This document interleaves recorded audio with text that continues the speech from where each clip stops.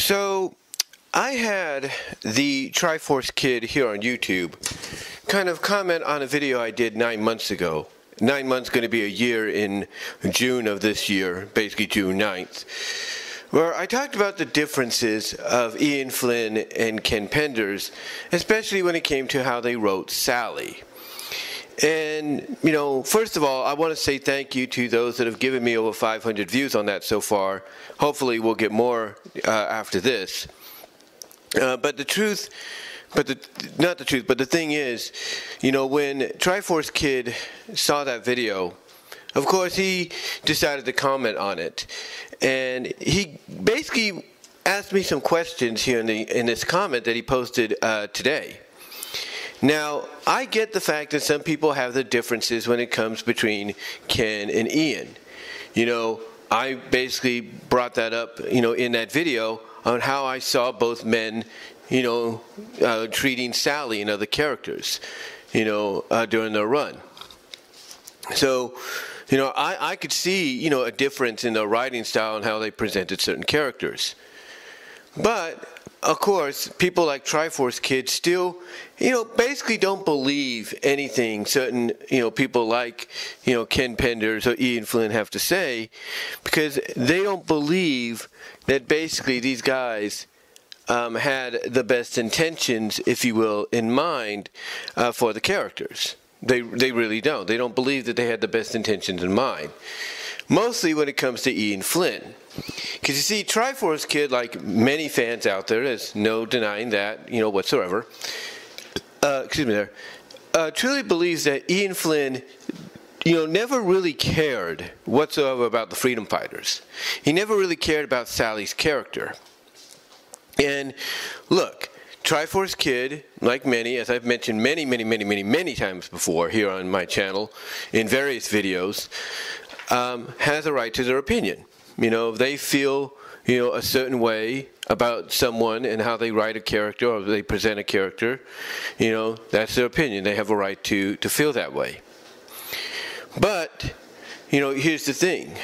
TheTriforceKid really looks at the fact that Ian Flynn, you know, is straight up lying on how he feels about the Freedom Fighters, how he feels about Sally as a character and stuff like that, just based on things that they have mentioned on various occasions. You know, so for example, he, like I said, commented today on the video, and this is what he had to say to me, and I quote. This is what TheTriforceKid had to say, and I quote, you know, when he was bringing all this up. This is what he had to say, and I quote. Here's my beef with Ian Flynn, and the words that, okay, let me rephrase that. Let me rewind. Let's start again. This is what TheTriforceKid had to say. This is what TheTriforceKid had to say when he commented on my video that I did 9 months ago. This is what he had to say, and I quote. Here's my beef with Ian Flynn and the words that fall out of his, you know, face hole. That's what he called it. And let me reread that. This is what TheTriforceKid starts off by saying, and I quote. Here's my beef with Ian Flynn and the words that fall out of his face hole. He lies. He lies a lot, especially about his quote-unquote love for Sally Acorn and the Knothole Freedom Fighters. So, okay, that's his opinion on how he feels about Ian and how he sees Ian truly feeling about the characters of Sally, Rhoda, Bunnie, Antoine, Dulcie, you name it.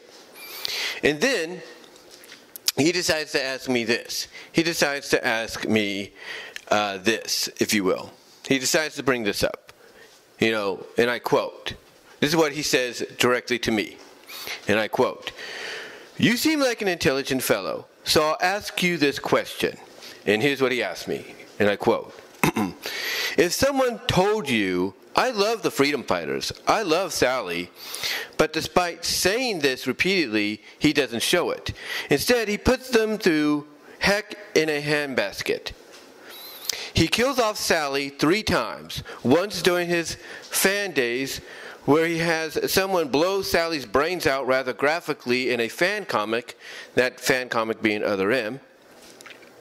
by having her shot to death off screen, 225, and then sacrificing herself.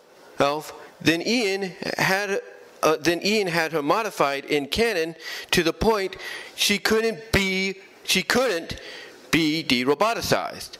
The lore of the universe of Archie-Sonic clearly stated that roboticization could be reversed as long as the Robians' original parts were intact and unmodified. Meaning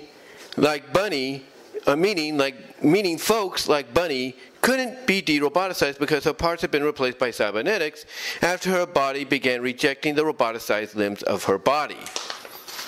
Okay, so basically what he's bringing up to me here, ladies and gentlemen, and I'll reread that right now so you guys, just in case you guys can check it out for yourself, and I'll put it in the description if you guys want to look at it. I'll put it in the description. But this is what he says, and I quote, you seem like an intelligent fellow, so I'll ask you this question. And again, this is the question he asked. If someone told you, I love the Freedom Fighters, I love Sally, but despite saying this repeatedly, he doesn't show it. Instead, he puts them through heck in a handbasket.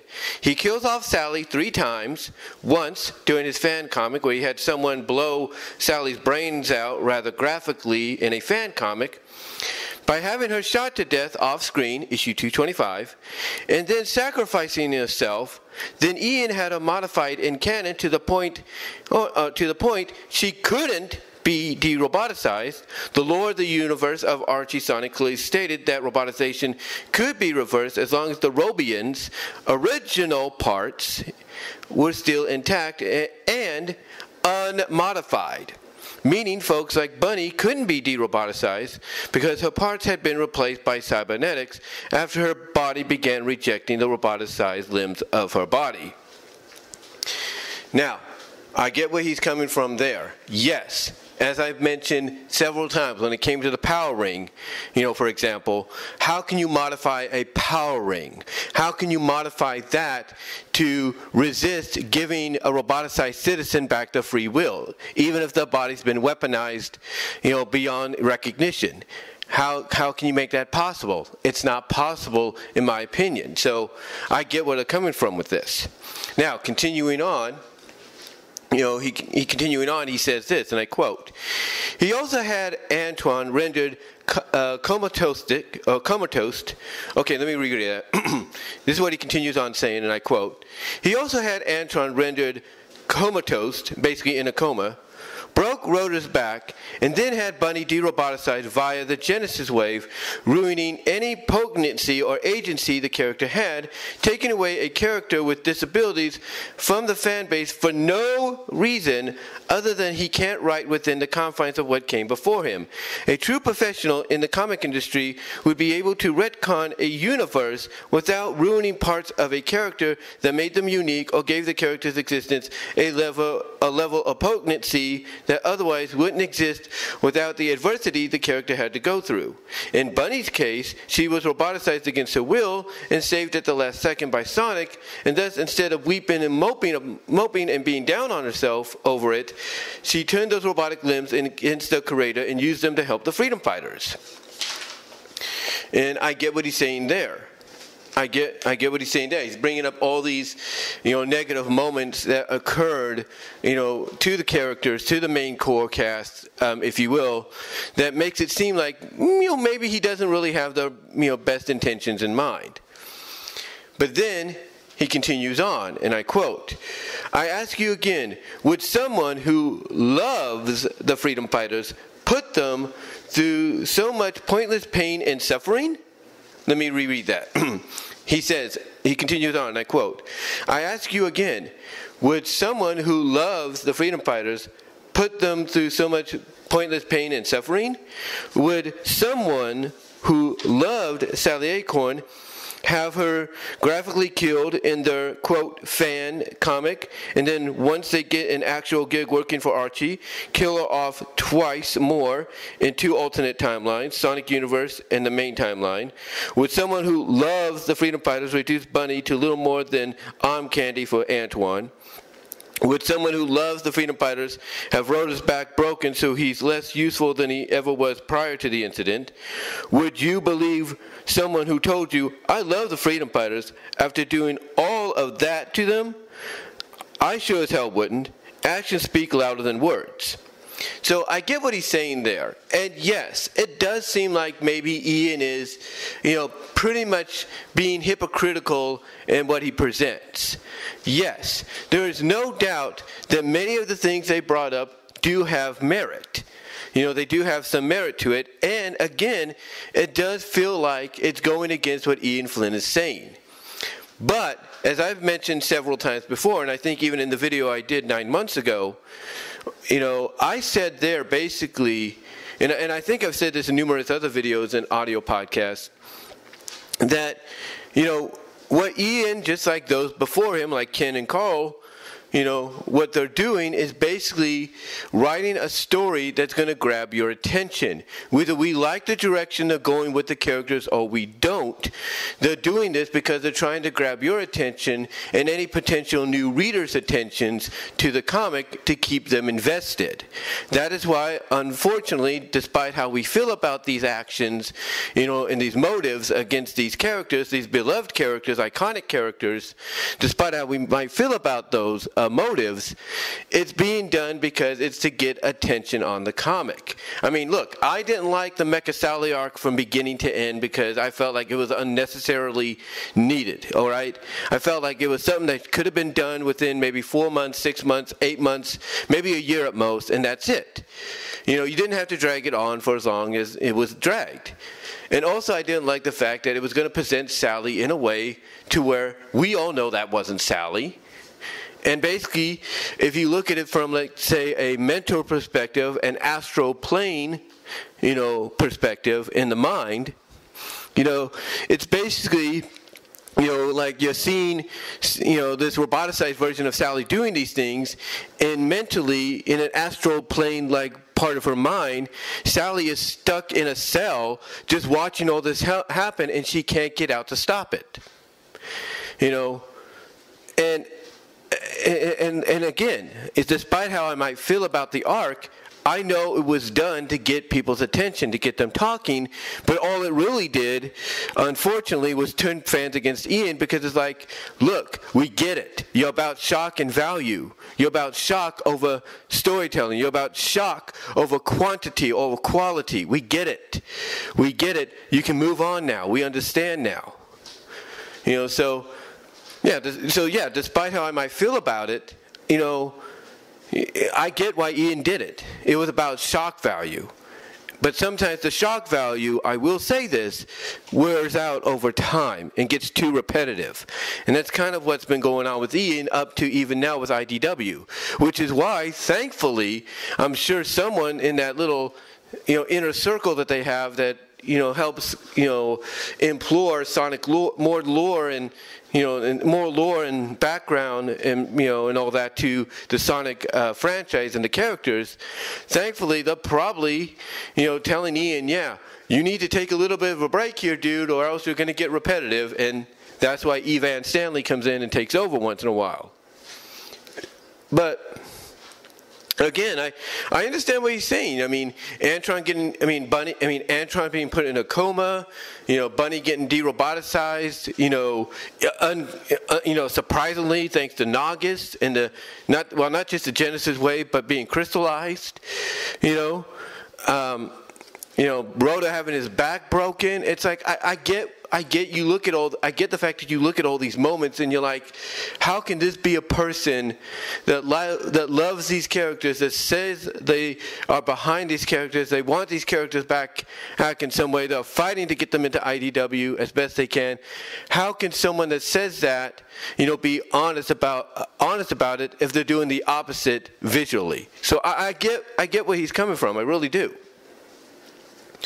I get where he's coming from. I get where anybody that feels the same way is coming from, from that situation, from that perspective. I understand. Hold on. Like I said, I completely understand where TheTriforceKid and anybody else that agrees with him is coming from. I mean, there are people on Twitter, believe it or not, like Chrono Hero and a few others that feel the same way at times when they look back at some of these moments, like, what sense does this make, or how is this person, a fan of these characters as they're putting them through all this crap. I get it. I understand that. So, yeah, let's continue on here. This is what he says, and we're going to close it out here with this. And again, I'll provide it in the description. But this is what he says, and I quote, Ian Flynn ruined all... Okay, this is what he said. Let me start again. This is what he says, and I quote, Ian Flynn ruined all of that because he couldn't stand that he had to work with the Sate-Am team and all that lore that had been established prior to him becoming the lead writer of the series. It didn't help that Mike Perlitro, the shitty skinflint, that's what or the shifty skinflint as he calls him, it didn't help that Mike, okay, let me reread that.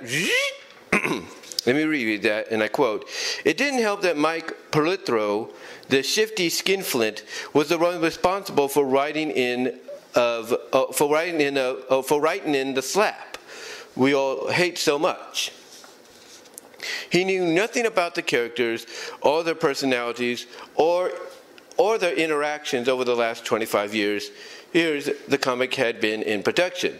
In fact, his editorial debut was the slap, and everyone else denied having anything to do with writing it while Mr. Perlitro remained awfully quiet about it, because nobody was blaming him. They were blaming everyone but him for it. It has been claimed that retconning the entire universe was Mike's idea, and Flynn was all too happy to destroy decades of what came before him so he could write whatever bullcrap he wanted to without those pesky creators' contributions to the work getting in his way of making Sonic, what he wanted it to be. So yeah, he doesn't. So obviously here towards the end, he doesn't just put the blame on Ian Flynn or anything. Well, he does put a majority of it on Ian, but he also puts it on Mike Perlitro, who who obviously, I guess according to TheTriforceKid here, and maybe some of you guys can correct me in the comments in the live chat, basically Mike Perlitro came into being the editor around 134 and was the one that approved the slap to be in the story. Even though we've heard various times that there was other ways of going about it, but Mike basically, the editor at the time, which I guess was Mike, at that time, approved it to go this way instead. And I guess artistically he approved, the visualness, of it happening as well. So, look, I get it. I understand, where... Like I said, I understand where TheTriforceKid is coming from, along with anybody else that agrees with him in this manner. I do get it. I understand that. And look, has Ian Flynn learned his lesson overall? Now that he's moved over from Archie to IDW, has he learned his lesson? I'm not too. I'll be honest with you. I'm not really sure, and I'm not too sure about it. But I will say this. That obviously he still has a lot to learn. I mean, he's been doing this since 2006, guys, officially. So he's been doing it for almost 20 years. 20 years. 17 years this year. 20 years in 3 years. But the point is, even the most established legendary comic book writers still have a lot to learn when it comes to writing characters and stories, especially if those characters and stories are passed on to them from a previous regime or a previous writer that had come before them, and that writer decided to move on to something else or do something differently career-wise. So yeah, even the most legendary of writers out there, Marvel and DC and Image and even IDW before they got the Sonic license and all that, and Dark Horse and all of them, they still have a lot to learn. Even despite being in the business for decades and decades, if you will. And Ian Flynn is one of those guys that, even though he's going to be going on 20 years, officially in this, in this field, that has allowed him to expand outside of it, as well from a writing standpoint, he still has a lot to learn. he still has a lot to learn. And I think part of that learning process now is being part of that inner circle that helps develop lore for the overall Sonic franchise, especially when it comes to the comics and stuff. And, you know, part of that lesson, as I mentioned, is probably, you know, his fellow inner circle mates telling him, hey, take a break, you know, once in a while, like, take a break. You know, get away from the comic, do something else, you know, take a vacation, whatever, let somebody else handle the writing duties, so that way you don't get overwhelmed or you don't get too repetitive.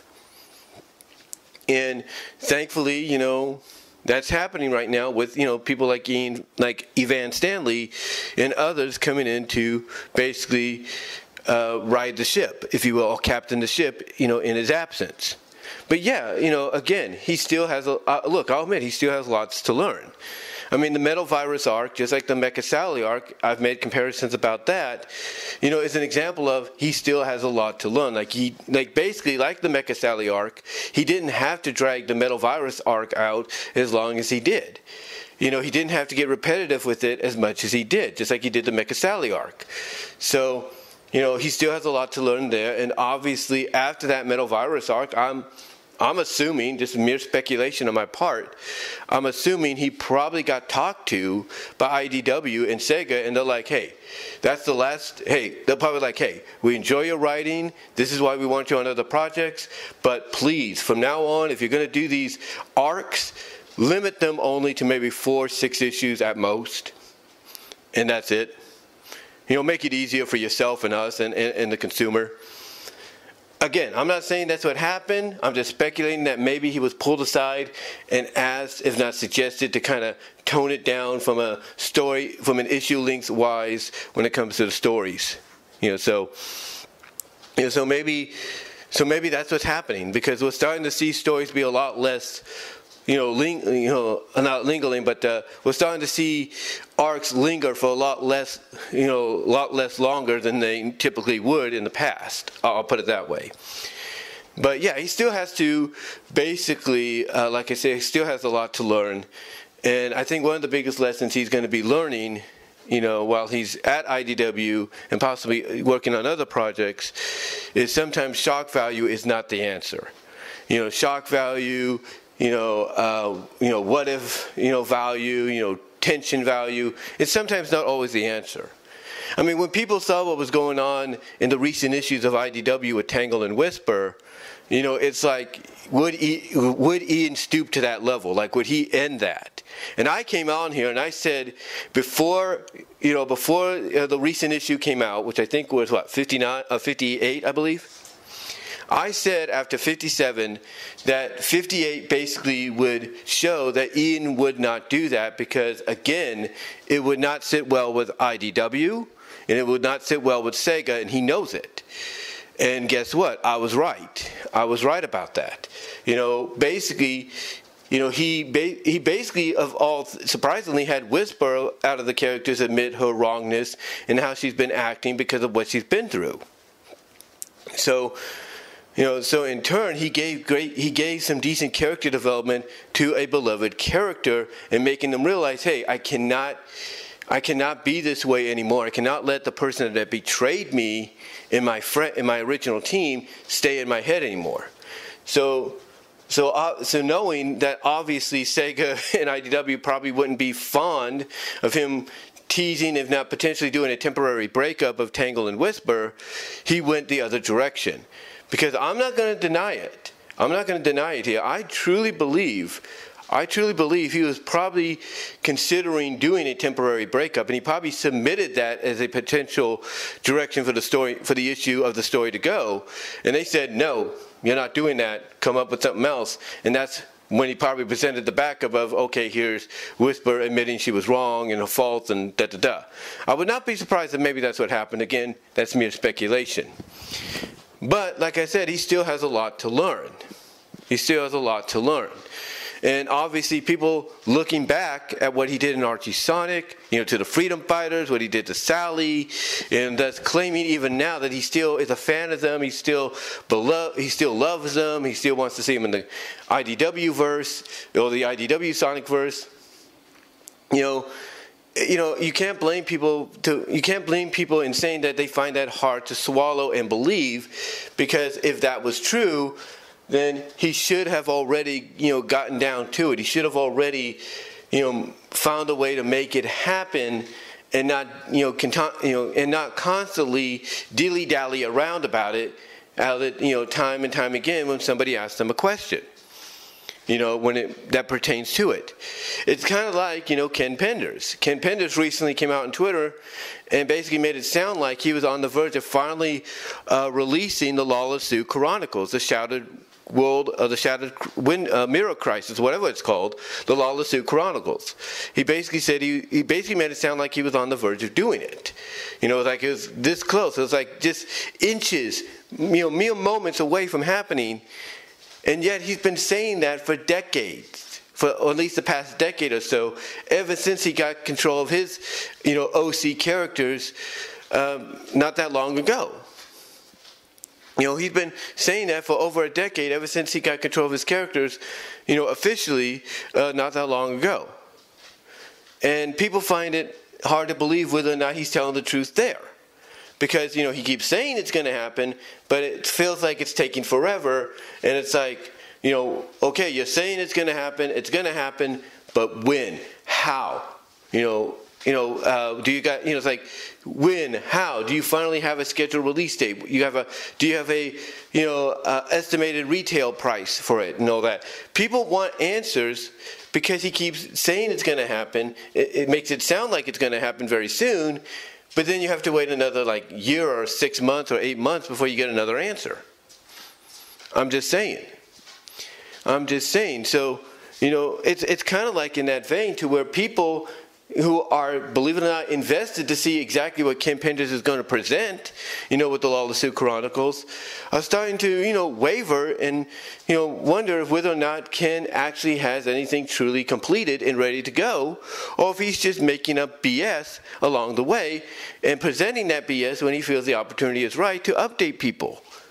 So yeah, it's kind of in that vein, similar vein to like Ian Flynn and him constantly talking about how he loves the Freedom Fighters, how he loves Sally Acorn, how he wants to fight, how he's fighting to get him in IDW, and yet there's no end result. There is no, I guess you could say, evidence to back it up. So yeah, it's just one of those situations where people are like, well, if you truly mean what you say, then show us. Show us some evidence. Prove to us you're doing it. And yet you don't get nothing. And this is why people like TheTriforceKid don't believe him. Not because of what he did to the characters in the original Archie run, but because obviously what he's doing in the IDW Sonic run as well at times. So, again, I get what TheTriforceKid is coming from. I get it. I understand it. Like I said, I was not fond of the Mecha Sally arc. Everybody knows that. But I understand why Ian did it. Unfortunately, I understand why he did it. But again, I get why people feel the way they do about Ian in the long run. I really do. But let me know what your guys' thoughts are. Let me know, in the end, how do you feel about Ian Flynn? Do you agree with TheTriforceKid? Do you think Ian Flynn is just full of crap and he doesn't really care about the characters? Or do you think TheTriforceKid is reading too much into this and not being patient enough to see what potentially Ian brings to the table? And do you think maybe Ian Flynn coming out and constantly saying this, how much he cares about the characters, how much he cares about Sally Acorn, how much he's trying to, fight to get them in IDW Sonic, do you think maybe it's sort of the, very similar and an equivalent to Ken Penders coming out once in a while and updating us on the Lawless Suit Chronicles and making it sound like that, we're this much closer, like we're just mere moments, mere weeks, mere months away from its release. And in the long run, we basically get diddly squat. What are your thoughts? Let me know down below in the comments, as well as in the live chat during the premiere. Like the video, click the upper left-hand corner to check out my Teespring store for merchandise you can't get anywhere else. Also, support me at Venmo at Brian-Walmer-2 and at Cash App at BW-Roses98. Also, check me out at Vimeo at BW-Roses for content you can't get anywhere else, especially some of the newer content. Also, check me out at BW Roses Discussions and all your favorite audio podcast locations except for Pandora, where you will get an audio podcast version of this. as well. Also check me out at deviant.com, says BVW1979, and at patreon.com, says BWRoses, support me with a $1 or $3 tier. But guys, let me know what your thoughts are. Comment below, live chat during the premiere. Do you agree with TriforceKid, or do you think he's reading too much into it? Let me know, and until next time, I'm out.